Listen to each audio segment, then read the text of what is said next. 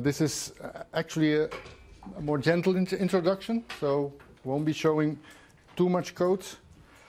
First of all, I want to thank our sponsors. I'm Robrecht Siera. I'm a business owner, a company, Hollandcom. I've tried to add value since 1993, where I was one of the only people who could, like the most of us here, could understand these little tags where you create websites from, so we could add value there. And once everyone figured that one out, we were using Dreamweaver, and after that, when everybody had an illegal copy of Dreamweaver, we had a CMS. But also, in my opinion, those days are over. Everybody has a CMS now. And for my personal situation, the adding value is more in software development now. But actually, we've got a real great tool at our hands. Sometimes we really have the impression we never need anything else. I mean, is it a CMS? Is it an application framework? Well, actually, it's both. It really depends a little bit. Are you a content manager or software developer? Then you have the power users, content managers, that slowly, because of the learning curve that we have in DNN, and the internet, of course, some content managers become power users. So it's a very versatile tool. You just create a page, place an HTML module on it, which is content, add some permissions, and the content manager is up and running.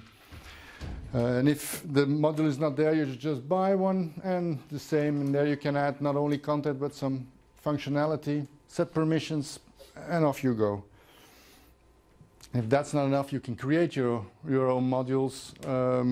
Even that there is support for that outside of Visual Studio, and even software developers use this approach sometimes to get things done. And that all drives. We're used to that kind of productivity. It all drives productivity.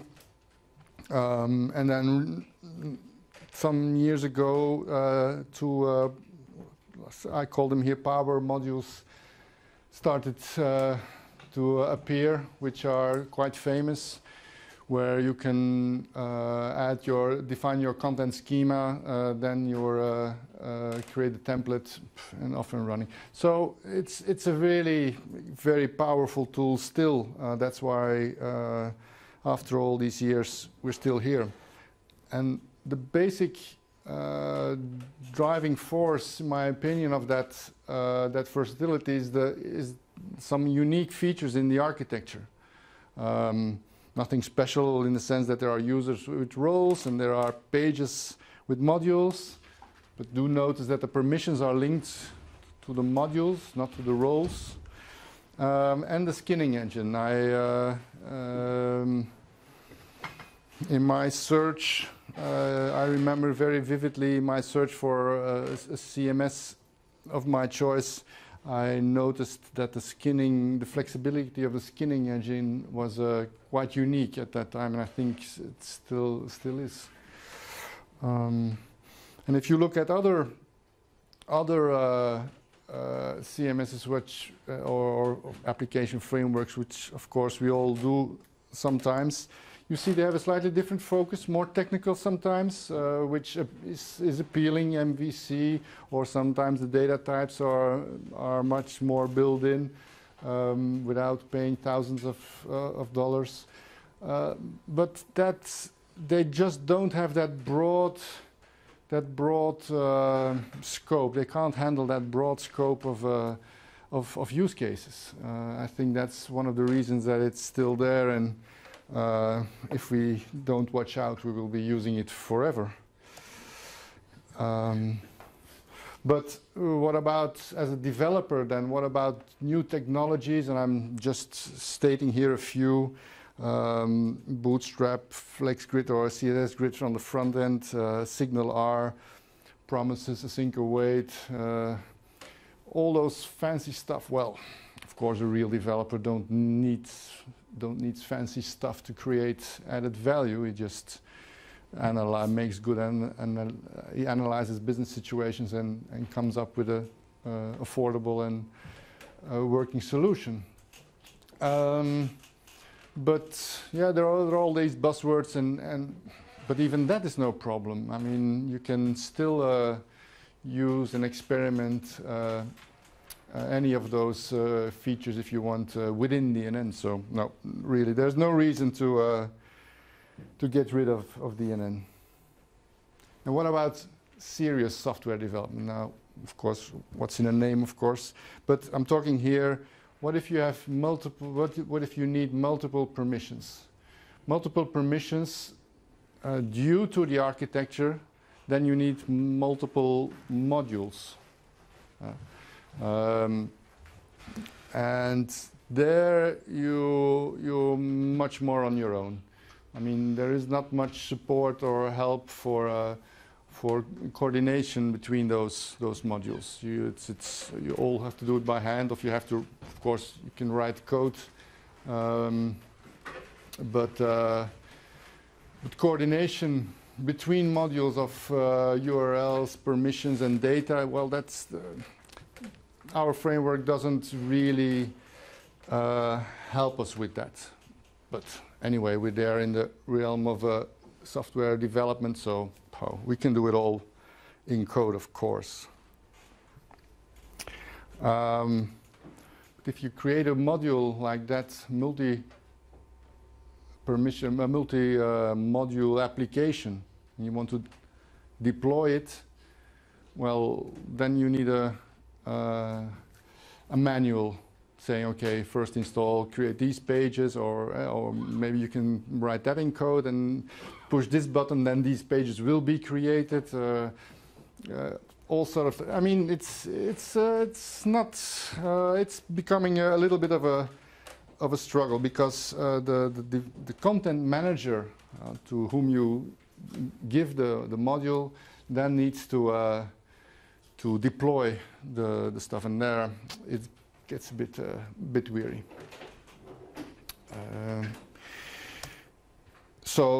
But anyway, I said it already. Even that a really die-hard DNN developer probably already has all solutions for these kind of problems, and if you wait long enough, then in the platform some hooks might appear that make it easier for you to create solutions for that. But anyway, let's be honest. At that point, you're really struggling a little bit. You're wrestling with the framework. I mean, it's not what it was made for. It's a content management system. And then there is .NET Core. Mitch said in his session this morning, well, smaller footprint, cross-platform, better performance. It's the future of Microsoft. I don't know. Maybe we can do without it. I mean, of course, better performance is always nice, but cross-platform, smaller footprint, it's not really concerns that we have at the moment. So, no, DNN forever. Although Andy said we need new tech to attract young people. That was quite one of the crucial elements in this analysis. And so then it's not only the concerns doesn't matter only us. It also matters maybe to attract other people. Mitch says .NET Framework will be the next classic ASP this morning. Found that a nice phrase. But still, I mean, there are still a lot of COBOL and Fortran developers, and they earn good money. So, I mean, it's a business model like another. There's no way to judge it. No, DNN forever. Although also .NET Core, don't know if you remember .NET Framework. I remember it, version 1. We were all very excited, and a lot of people, we weren't used to it at that point, so a lot of people jumped in, and there was a lot of talk about how buggy it was, but all that disappeared at version 2. And then a stability came in there, and then it went really, everybody started using it. Version 3, I didn't mention it here, but it was quite a long time after that. So, and notice that you had a little bit the same pattern this time, only we had some experience, so not everybody jumped in. And we had Daniel who jumped in for us and said, okay, be careful. But now in August, version 2 came in, and you, in my opinion, you feel again that stability. It's there. I mean, I'm sure not everything is in there, but it's really very usable now. And because of their release cycle, which is much faster now, and they had some increase in knowledge and experience. So .NET Core is not the future. I mean, it's in my opinion, it's now.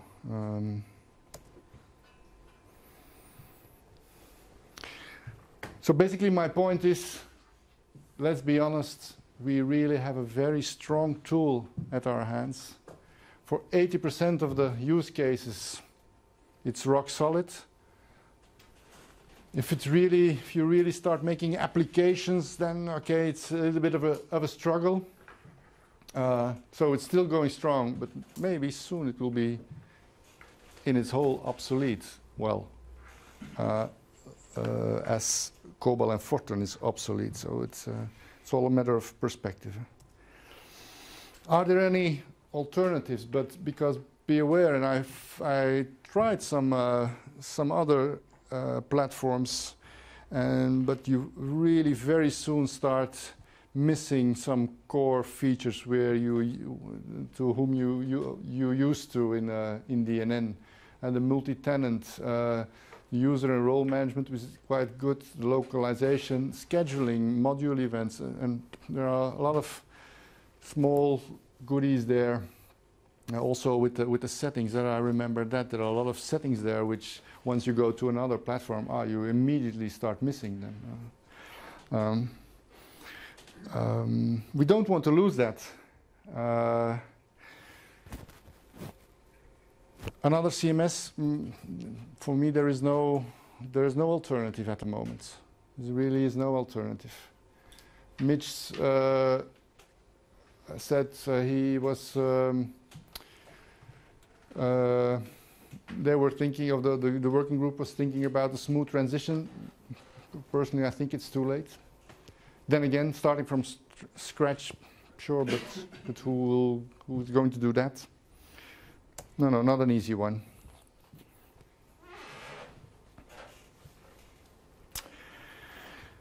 So, I want to talk to you a little bit of my more pragmatic approach at the moment. And if we're talking about .NET Core, of course it's clear. I mean, we're talking about server-side code. I mean, there is no such thing as .NET Core client-side code. Client-side code is JavaScript, it's Node, that's all. It's another area. And if we talk about .NET Core modules, then you have three options, or we're talking about 100% server-side web forms. And if that's okay, then you still have to use that. I mean, you can't, .NET Core can't help you there. Server-side MVC or server-side C# web APIs, that approach, that is the thing that you can do in .NET Core. And I just made a distinction here between the server-side MVC, where you load a lot of, with Razor or anything, you load a lot of HTML, and at some points, because a page refresh is too expensive, you start using API calls to manipulate the DOM a little bit. That approach should be, we don't use that anymore, because there you really come into problems with state management on the client side.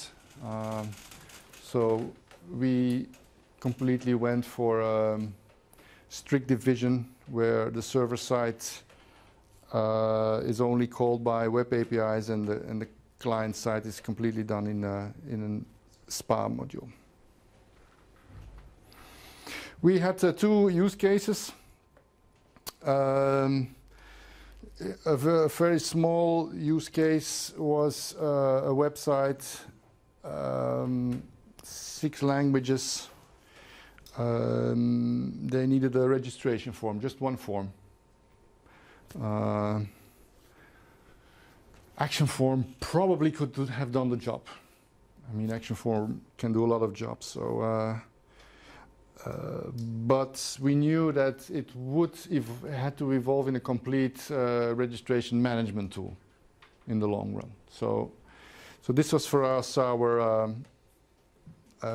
So we normally would use a 1-module application, but it would evolve in a multi-module application. So for us, this use case was something that we wanted to handle differently. Another use case was a product catalog. Barely can call it a shop, because there's no not a real checkout. The checkout was just sending an email. 2 languages. User needed to log in. Also, the other application user login was needed. And here the data came from an SAP backend. But also there was a already known that it would evolve in a real shop. And this is already a typical multi-module app that you would create. So what did we do? Apparently this approach has a name. Mitch calls this the hybrid approach. We made 2 websites on a different URL. The core website is just a normal DNN. And there we have a Razor host module, which just does 2 things. It loads the JavaScript and the CSS from the other side. And it has a diff, in our case for a Vue.js app start, could be a React app start.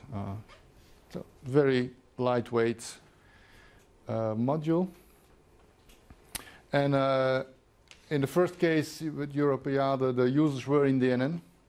And the second case, we did another experiment where the users were in the other framework. Now, what did we use in the other, on the other side?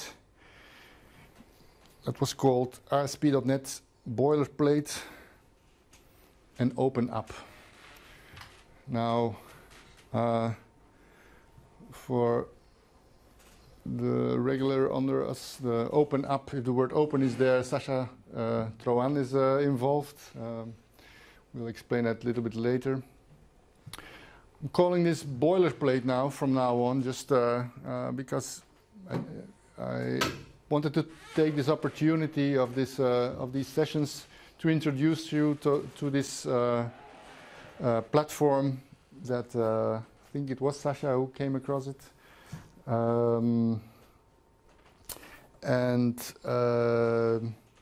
Which we are very fond of. We're using it regularly now.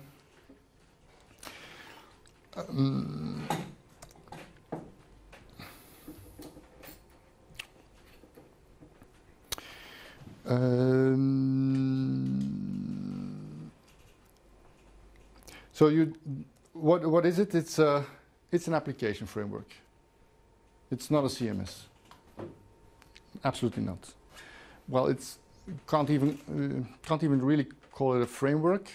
It's more just boilerplate. It's just code.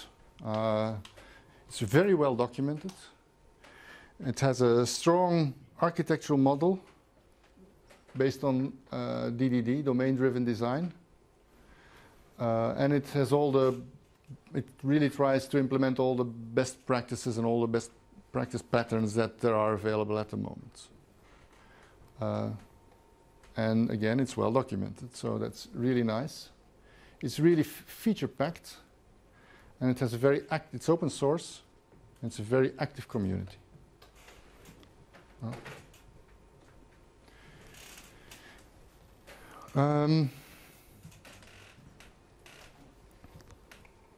You can't see that.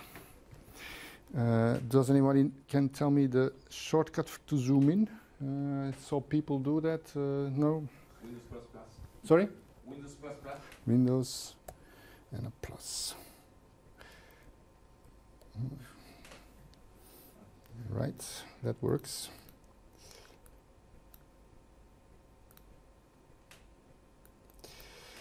Yeah, that's fine. And Windows minus minus.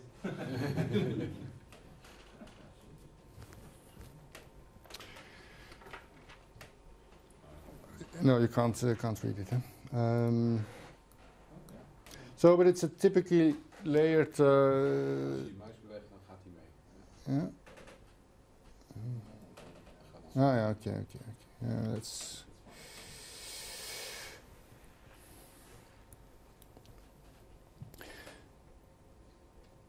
So the typical front end, which can be anything as you see, and then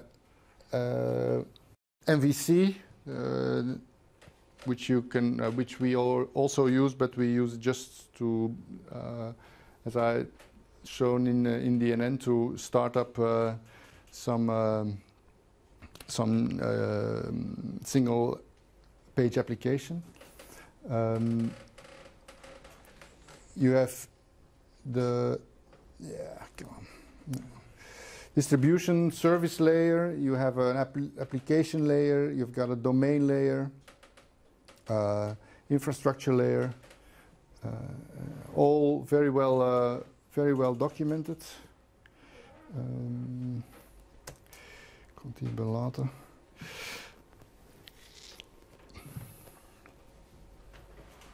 This, as I said, it's open source, but there is the free version and the paying version. Just want to give you a little bit of an overview of how this is structured, this website and this tool. So the free startup project, there's a button and you click on it, and you can maybe I can just show it to you. It makes it a little bit more vivid.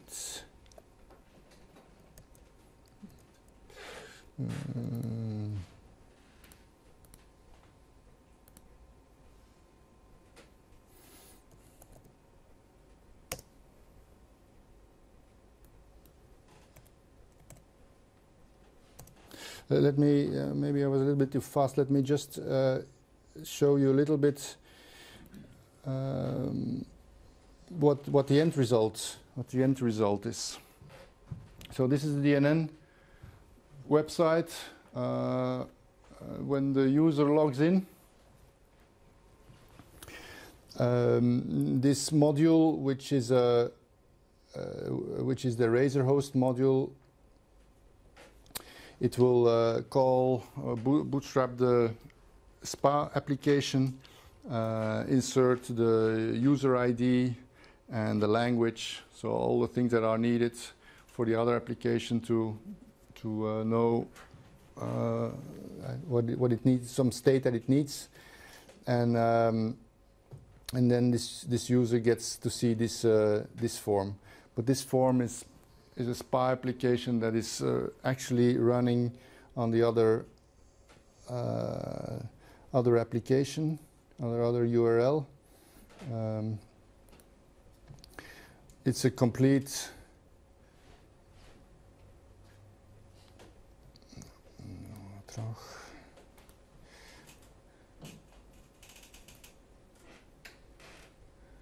I hope I have internet. Didn't test that. Should have. Yeah.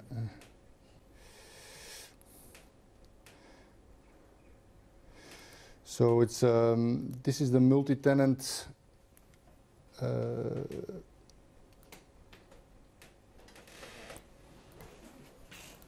looks like that with registration or without registration.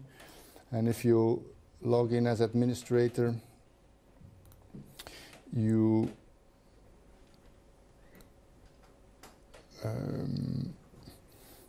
get this this view. It's completely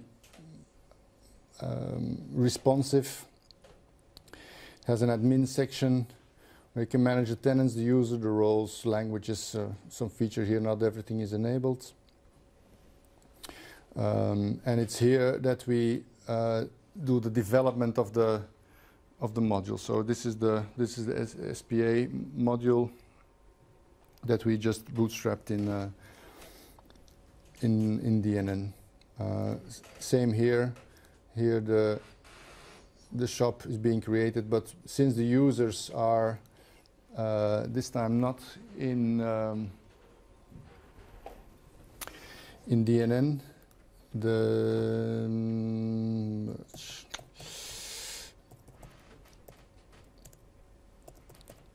don't know if that's going to work. The user has to log in. It does an authentication towards the other websites, and then we'll see the form. Although I don't have at the moment a username that has any that's real customer. Is that manager 123? Sorry? Manager 123. No.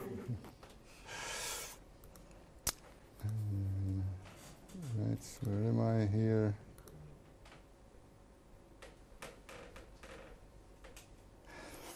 Now this, what you see here, is not completely what you get if you create a new project. If you create a new project, you can they will generate a new project for you, where you can choose, okay, do I want ASP.NET Core or still MVC5? You see some options that you have there. Recently they added a Vue.js. It's not the one that we use. So we started with this one, the MVC, and there we integrated Vue. But you've got also an Angular version if you want. So this framework, it's a bit structured the same as DNN. So they have some core modules, and then they have a one application where you can pay. You can pay, and then you get a lot more interfaces. So that's something that we are used to from Evoke, but we haven't used this one yet. We still use the free version, and that means you get all the functionality, but not all the interfaces. So I think.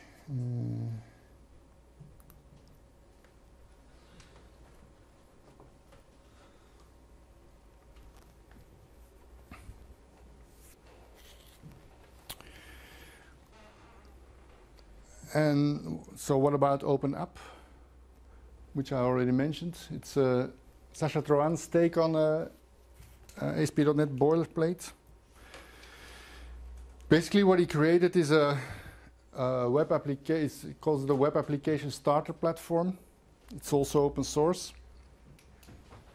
It has this ABP component, but added or changed the skin that was used there with a different skin, Core UI. Added Vue.js 2 and Vue.js components, Elements UI. The end result is that you have two starter projects, Visual Studio starter project, one MVC version and one Vue.js version. where the ABP are just nuggets, so the structure of the Visual Studio project is a little bit different, which makes that the core components are much easier to update.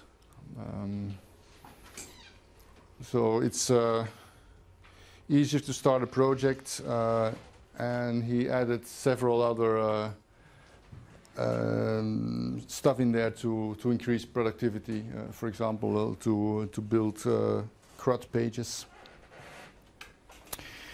Okay, that's me. Huh? So let me just have a brief moment. Are there any questions already? Yes, go ahead. When you want to do the same with Angular, and you put two modules with an Angular compilation built in it, then you have to do some workarounds to not load the libraries, the JS file Twice. twice, because especially when you have tree shaking in it, they're not the same, so you can't eliminate the easy one. Are there also the same problems with these solutions if you put two modules on the same page? I don't know that for sure. I'm looking at Sacha. I don't think so. This is based on Vue.js. Vue.js is really just picking up a div in the page and run the app on that div. So you can have a multiple divs running multiple Vue.js apps on the same page, not a problem. They don't need scripts then. They don't need Compiled scripts. Or the compiled scripts that have to be loaded. They don't depend on that. Yes, they do. You have so all your application is compiled into one or maybe the most two JavaScript files. But would they interfere with each other? Well, I haven't tried it, so in that sense, I can't be sure. But I don't think that's no. And the big difference, I don't know if it's any use here, but Angular is a framework, so it's much bigger. It has much more stuff there. While with Vue, just a library, so you probably could. It also would. If there was a problem, it would be easier to solve it. It bootstraps in the same way as React. No? Yes, so it's very similar. You have a method where you can do a for each div with that class. I will now inject my app on that div, and then you can put, of course, identifiers on your div and the div and the data attributes to distinguish between which div you're actually handling, which is what I usually do for my React apps, to make sure that multiple React apps on the same page can be served by the same JS file, doing all the magic. Yes, I think in Angular it's at compile time that you tell which div is used.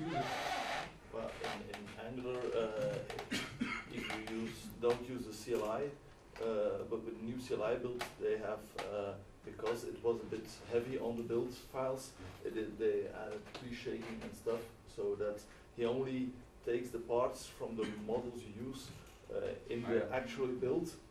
So if you have two applications, tree shaking from the two application builds is not the same, but they have the same name, so it doesn't work. It has the same name, but it's a different path. Say. Yeah, but the polyfills and stuff. It's already pre-bundled. You have for one module a pre-bundled file, and for the second one too.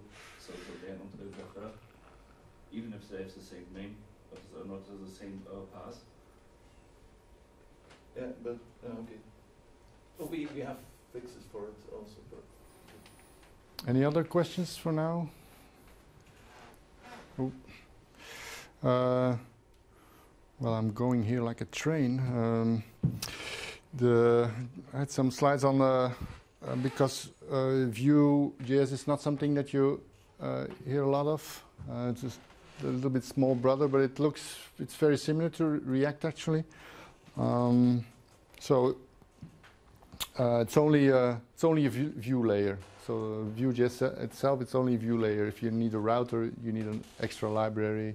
If you need state management, you need an extra library.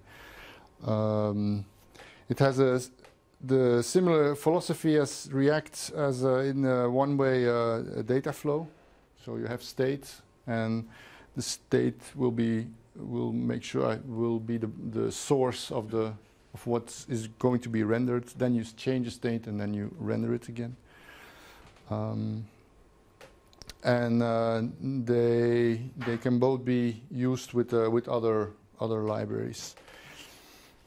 The difference is Vue is more template based. So although it also supports JSX and even lit HTML and stuff like that, the default config is that you write templates. Its ecosystem is smaller than React's, and that's for sure. The React team tries to push innovation on every possible level, while Vue is more conservative in that sense, and it likes to build on existing and standardized technology.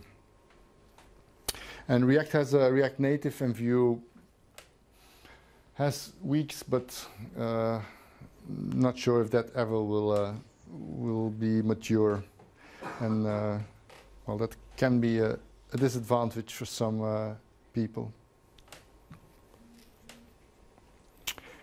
So what I wanted to show you in this gentle introduction is that well, sometimes you have the impression that DNN is there forever, and there are good reasons to sometimes have that feeling, because it really is a very strong tool. But for serious software development, yeah, the better approaches are becoming possible now. So it's is it a ABP and OpenApp an alternative for DNN? No, absolutely not as CMS. So it's but for software development and module development, for us it's been really very valuable.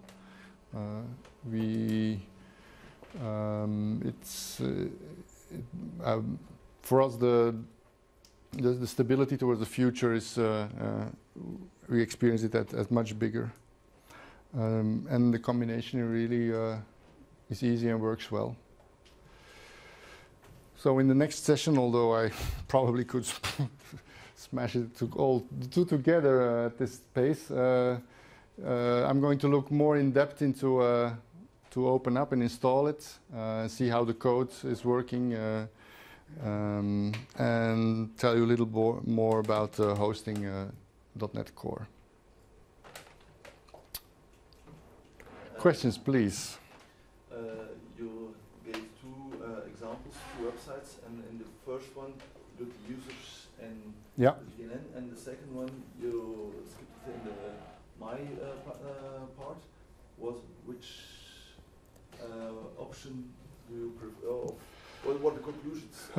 My conclusion is that DNN is, if we start working like this, then DNN becomes CMS again, and the application framework part goes to somewhere else. So that means that the content manager needs to log into DNN, but the users who normally don't need to edit the content will log in to the application, and so in that sense, the second approach is the most favorable one for us. And it's what Mitch said this morning here, because his setup was very similar, and of course then you have these two database of users, and for the content manager also wants to once in a while do user management, so he has to go the other way. But nowadays, especially because it's all, if you client side is all JavaScript, you could even if you don't want to solve it with hyperlinks, you could even give them a completely integrated look and feel.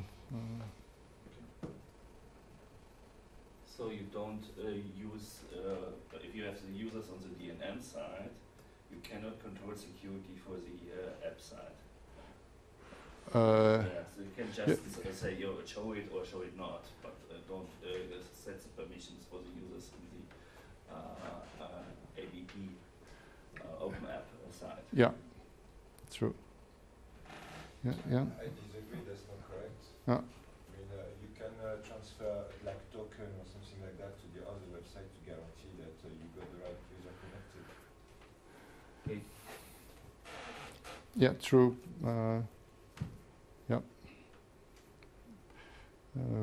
But in our experience, it's not very useful. Yeah, we don't use it very much, but if you have to, Yeah, you can. it's possible. Yeah. But how about Hold on, you're. How is the data exchange working between the DNN system and the other system? So- For example, is it just injecting HTML code from the other system No. inside the pages, or are there any APIs to get out the objects from this? Yes, the second approach. So it's completely.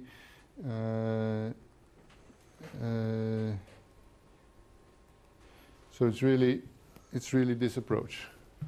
Okay, so Yeah. like in Mitch's example where you had all the products in a separate system, and the system offers some web API, and you can query products, for example. Yeah. Okay. Then my question would be, I think you come to a point where you, for example, want to link products to pictures or to images.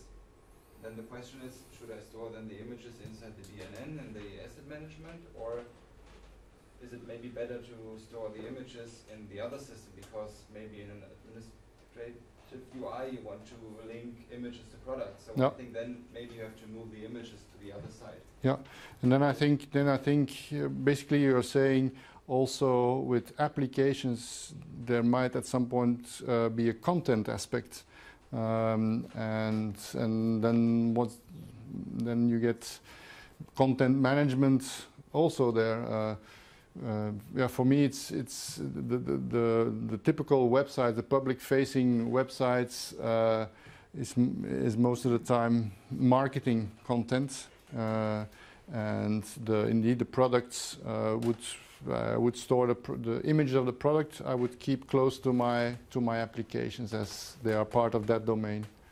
Because then my next question would be, okay, I could imagine a point where you then have to, for example, with an e-commerce system, then you have maybe customer groups, and then you have to link your users to the customer group, and then link the customer group to the products, and then you are at the point where you maybe also move the customers and the users into the other system. But for me, the users and the users are already in the. In one of the use cases.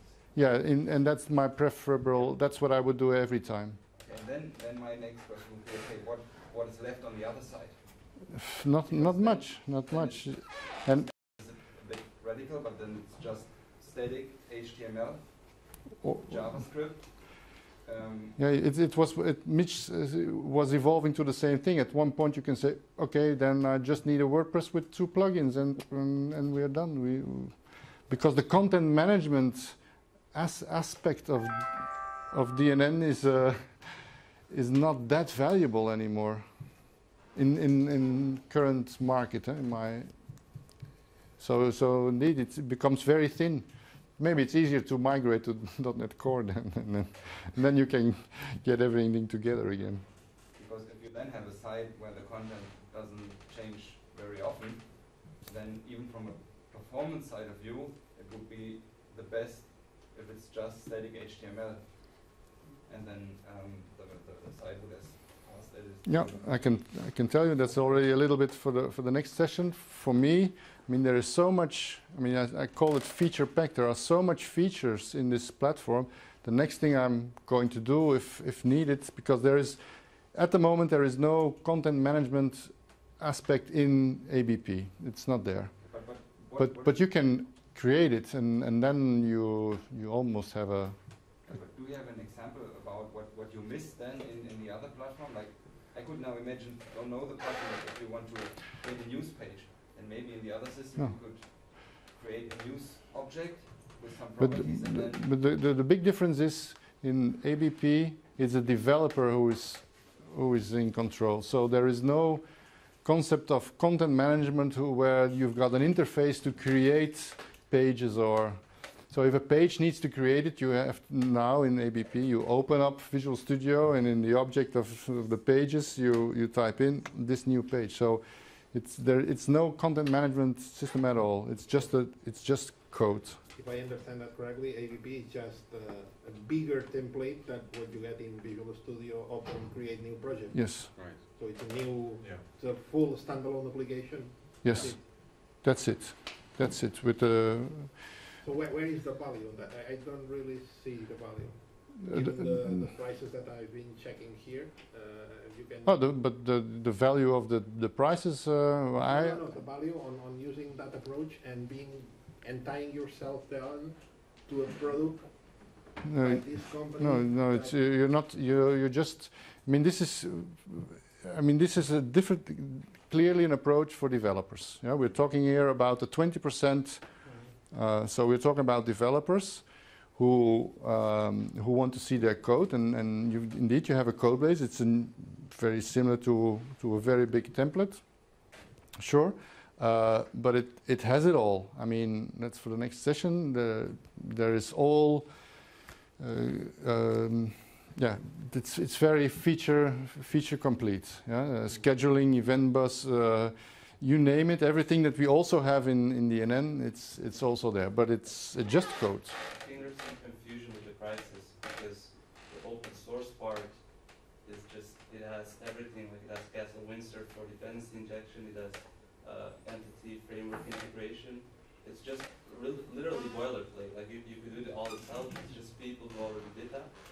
And then what they sell, like 1,500 or whatever, that's just the interface they then try to sell to people, but we as developers are not going to pay anything for the interface, but we can build that. Right. And that's the point. Sorry, he was. Yeah. Well, I was just thinking you're using like the custom module settings, and also if you're looking at the last server-side C# web API with anti-git then you are displaying that independently of DNN. Is that correct? Independently of DNN, yeah. Okay, I was just thinking then you also miss you have the settings for the module settings. Yeah, but that I mean, I was talking about Razor Host as the host of the, but actually I use open content for that, and there I have settings which I can integrate with when bootstrapping the module, the SPA. Peter, you had a...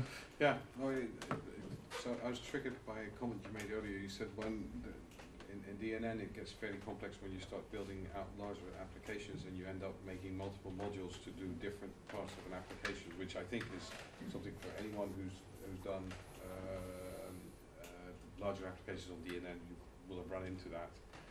And just want to make a comment that what I do nowadays, my pattern is choose the MVC pattern, where I have a setting for which view I'm going to start with for a module.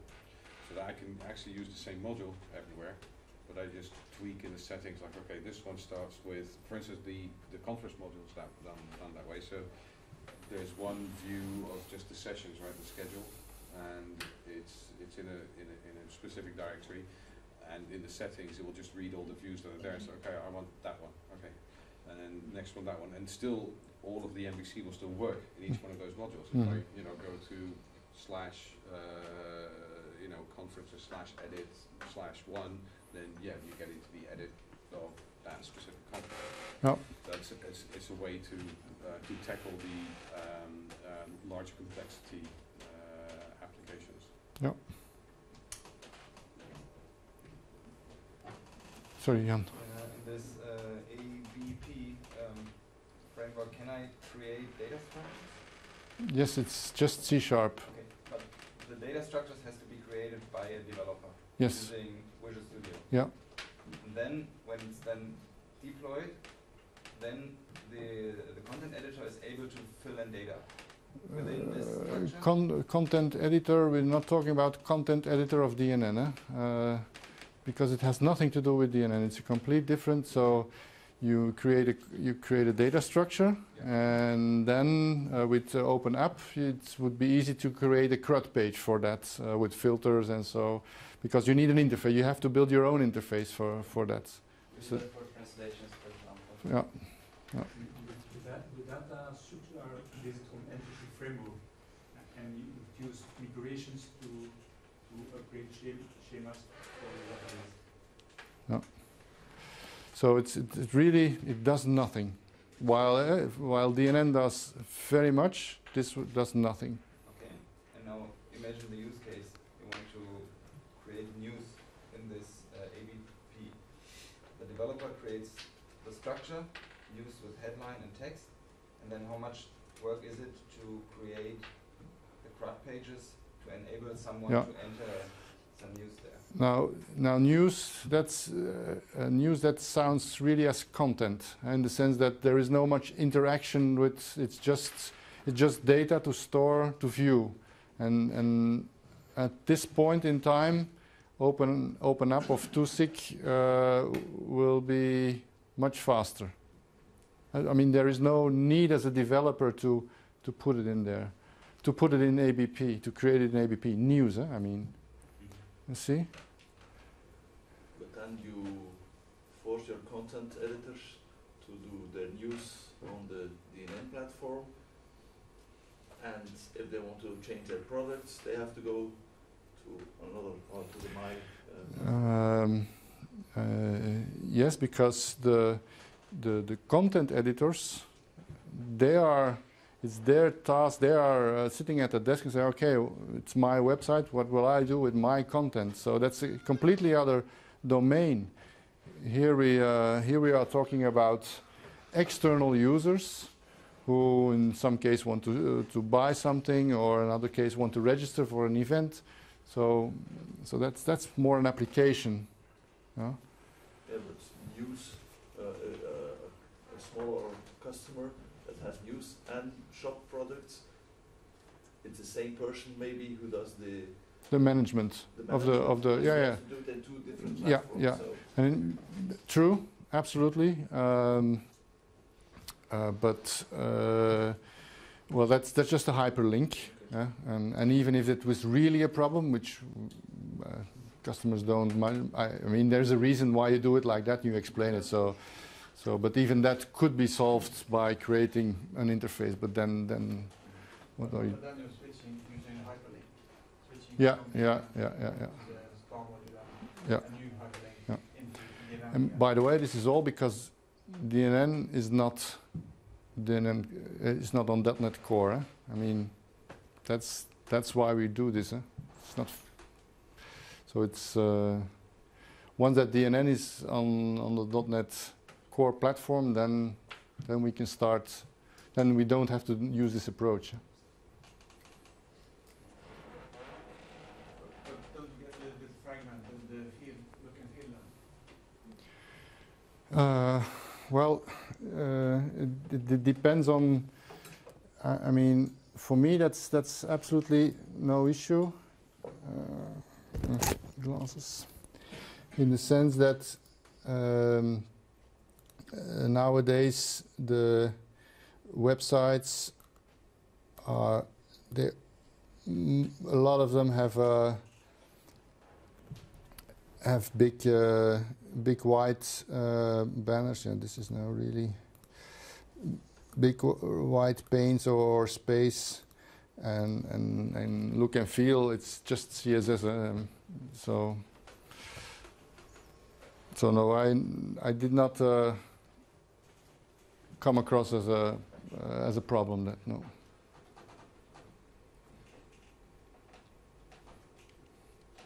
Okay. Any other questions? No? Okay, then I want to thank you very much for your attention.